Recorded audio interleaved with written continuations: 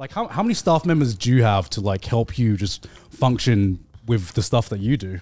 I have 15 full-time employees right now. Holy shit. Damn. Who I hire. Fucking hell.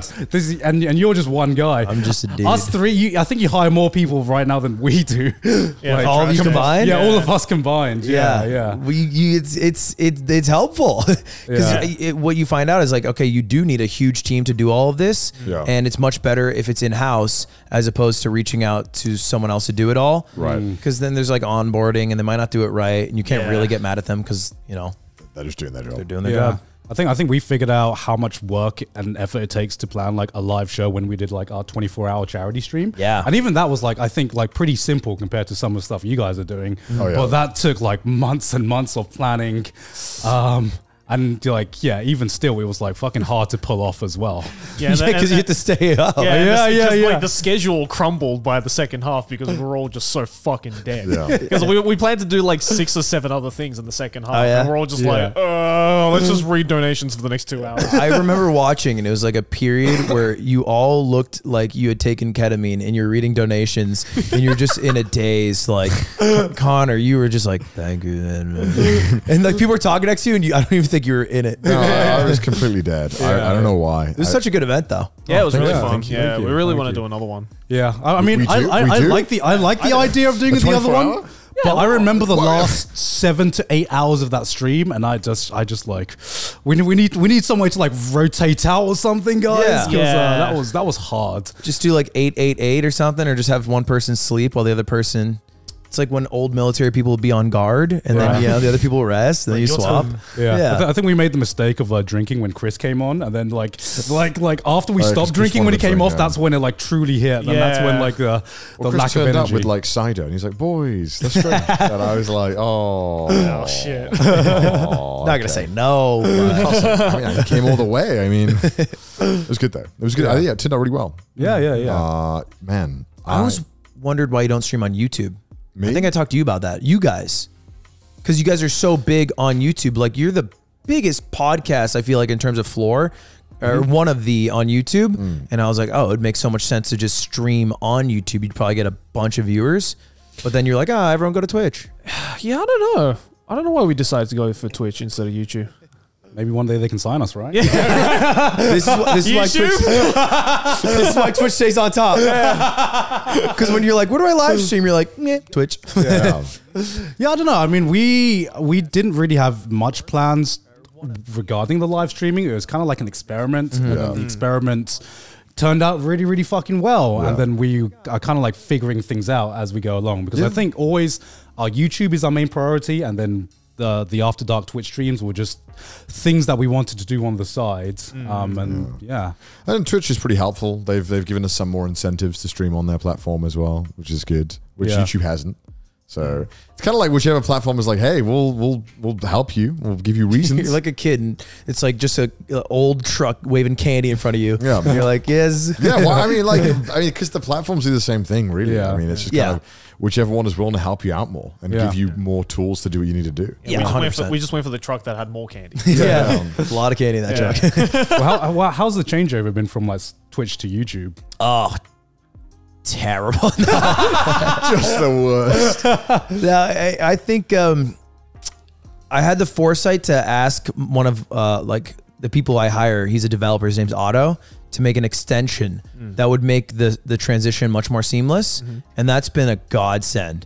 Because I don't know if you've ever been in a YouTube chat. Oh, it's awful. It's miserable. Yeah. The delay is terrible. Horrific. Yeah. The messages flow like water, and you can barely read them. You feel like you're going crazy. Yeah. And everyone is just like a YouTube normie, so they're all just kind of not fun to talk to. How haven't they fixed that? It seems so simple to fix. Because they have like a million employees and are bloated and are But slow. you had like Susan, you know? Do you like Susan fix it? I can be, but then she'll be like, yeah, and they'll do like 8 months of analysis and research, and then figure out how to fix it, and then decide if they want to fix it. They're just slow, and I think they will. It'll just be like in 2 years. Right. I realized yesterday after going on the yard, right, that Susan had to go up those ladders. Yeah. You made Susan go up like ladders to get onto... I did. Fuck, dude. Susan, I interviewed her on the yard set. It's in her ad. Susan would just be the What CEO ladder is this? To get to my podcast room, we basically changed a closet into just like a ladder room. And it's kind of like a fireman ladder. It's literally a vertical ladder. That's your closet? It was a closet, and then we just changed it into that. Because the only other way to get in is like, it's one of those attic doors that you have to pull down with a string. Right. But it goes into my roommate's, Aiden's room, and it leaves dust everywhere, so we don't like to use it. So I offered Susan that, and it's like more, you know, diagonal. And she was like, no, I want to go up the ladder. And I was like, all right, bet. No help though. How did that happen? Susan thing? Yeah. I tweeted at her jokingly while doing the podcast. Yeah. And because they were like, do you talk to Susan? I'm like, yeah, I'm close with her. I'm tight with her. So I just, as a meme, I was like, come on my podcast. And then she talked to like the people who hired me to YouTube. And she's like, man, I'm down. Like, let's see if we can set it up. And then she actually came and she was super nice. Were you like, shit. I was nervous. I was joking. Well, okay. What's fucked? Okay. So we started joking before she was going to come on, because she knew we knew she was coming on, about Susan, and we make some not so savory jokes. You know, we made some jokes about dogs who run a clinic, and in the clinic they are scientists and they test by having sex with adult women. Anyway, what is the point of this joke? I don't know where it spawned, Connor. Okay, it just happened. Okay, it happened. right, okay. And the joke devolved to a point because we kept running with it and no one wanted to end it. Where we're talking about a Doberman named Bruce having sex with Susan. And we're all laughing about this. And then Susan reaches out to my partner manager and she's like, what's a good episode of The Yard to listen to? None of them. And he's like, he listens. He's like, I'll give you one. And she's like, no, I want to listen to the most recent one. And he's like, no, you don't. And she's like, no, I really do. And so I think she listened to it. And I think she's so aware of the content that happens that she was cool with it. She was like, oh, I get it. Like, you're just making content and you're doing anything to make jokes. Just joshing around. Yeah. And she was cool with it. But I was like, that was the most nervous I was. It's like when she came and I was like, I'm going to get yelled at. I'm sorry. So what was that about dogs you said? Dude, I would be mortified. It's like a teacher calling you into their classroom. Like, so I saw the note that you were passing around in the classroom. What a missed opportunity, Susan. Could have roasted him. Oh, yeah. No, we're good. That would have been some great content. That would have been some amazing content. It would have been. Add that to the downfall of Ludwig. I watched the whole thing. It was really good. You killed it. Yeah, it went great. And I think it was good. Like, it made her seem like a human, because I don't think... Because like I just genuinely don't think people get to see her a lot. Yeah. And the whole science laboratory. Yeah, and she is formed in a lab, of course. Like all CEOs have to legally be. Pour water on them. Took 3 weeks ago. Did you have to do a lot of prep for that episode? Because like whenever we have guests on, we just do like zero prep. And it's been eye-opening, like going on like other podcasts and meeting other creators, having like fucking talking points laid out. And I'm like, shit, man. What are we doing? We should probably do that. We should probably do that. That sounds you like guys are trying? Wait, what? We do the same thing when we have guests. But with this one, I had to tell them everything I was going to do. Because she has like a team. She's like content person, social media person, YouTube person, and they all hopped in a meeting. They're like, what do you want to do? And I was like, I want to get an NFT of Homer Simpson spreading his asshole and then say, I bought an NFT. And they're like, no.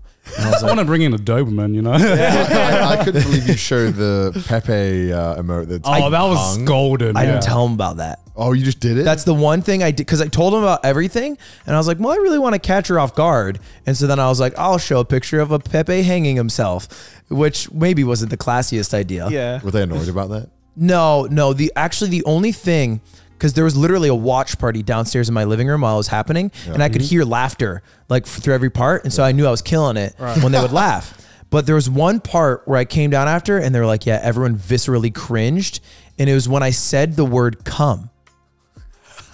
And I was like, wow, I'm shocked, because I showed them so much worse things, I thought. You said the word "come" in what context? It was just... Because I talked about how my girlfriend's podcast gets demonetized, and it was just a broader intro to demonetization. And I was like, well, our podcast, we talk about shit and cum a lot, just to like, that's what we do. And then apparently they were like losing it downstairs and just devolving into like Among Us sus picture face. And that was it. Oh my god! I can accept a frog hanging itself, but I draw the line at shit and cum. let's be classy. Let's have some decorum. I think we're in trouble as well. Then I suppose A lot of cum talk here. What? Well, maybe a lot of shit. A lot of shit. Yeah. A lot of shit. Not like we just had Susan? just had a hentai artist on recently. That was an interesting conversation. I was on their show and they were like, "So you're uncircumcised, right?" And I was like, "What? You're an EU boy. You got to be uncircumcised." Yeah, that is our intro question. Yeah. This has to be an uncut couch. Surely. I believe this is all uncut. Wow, this is an honor. You guys should know that. We've seen each other's fucking we're all dicks. uncut. Well, because we're not from America. Huh? We're not from America. They all circumcised Yeah. for some reason. See, that's why we don't have the conversation, because we've already seen each other's dicks. Because Yeah. we go to your like onsens in Japan and everything like We're that. aware of each other's circumcision circumstances. Yeah, Connor told me that we went rock climbing and there's a shower and obviously like there's curtains and dividers. But after he's like, yeah, just so you know, like I've seen Joey's dick. Why like me that. specifically? Making shit up. I'm like, I've seen all my friends' dicks. Yeah, he's like, no, God, Pissing Chris, them off, dude. I've seen a load of dicks. I'm like, what, are you bragging? I'm jealous, but No, because they were asking, like, I think we came out about onsen. I was like, yeah, you just see each other's dicks. Yeah. Like, that's what you do. And they were like, what? Okay, can I that's ask a what you do. question? Yeah, sure. Okay. I know what he's going to ask. What? Why? What are you doing? Would this let me into an onsen? Could I cover it, or is that? No, you're good with that. You're Nah, you're that. good with that. You're good with that, yeah. God, I thought you were just about to thought whip you were your about to pull fucking your dick dick out. I thought you were going to be like, where do I stand? Do I need cream how for big this? is my dick compared to I thought you were yours? going to pull your dick out and be like, all right, can we go to an onsen now? We'd be like, okay, out of 10, guys, out of 10, rate it. How do I hold All right. Thinking about starting a wiki dick, out of 5, what do you? I'm what do so you guys sorry think? for that, by the way. I got the tattoo, and my first fear was now I can Onsen. never go into a Japanese onsen. You could also just wear, if you're really worried about it, just put a Band-Aid on it. But isn't that like rude? No, No, people no, do no, that. no. I thought it was like sacred, and I would be tainting the water with my You know, it's blood. more tainting, and if you had blood everywhere and puss all in the Yeah, onsen. I guess that's it's fair. Just put it. No one cares about a Band-Aid. If Okay. you're really, really worried about it, just put a Band-Aid on. Yeah. Yeah. Yours is small enough where like people won't even see it in passing anyway. It's Right. the times where they like shit themselves is if you have like a whole sleeve or something. Yeah. Right. But if you got like a couple small ones, Yeah, like we've be had very friends impressed. who have had like very, very small tattoos come on, and they just like they put a towel over it, or sometimes a lot of people just don't Yeah. even care. Really? Yeah. I'd be really impressed if you got kicked out for that. Okay. Yeah. you'd have to good be to in know. like a really traditional place to be kicked Yeah. out for something like that. But Yeah. like nah, you'll be Also, fine. why are they looking? Yeah. Yeah. Exactly. Why are they looking? at that. Yo, you slipping, bro? Hey, yo. It's like damn, you do leg day? Yeah. Because the thing with onsen, people think that you just like go around staring at each other's dicks and all that stuff, Yeah. and it's just like no, it's just in your periphery. It's only for the first like 10 minutes. Yeah. You acknowledge that. Yeah. Maybe 15 if it's like a good dick. I need a good gander at it. Yeah.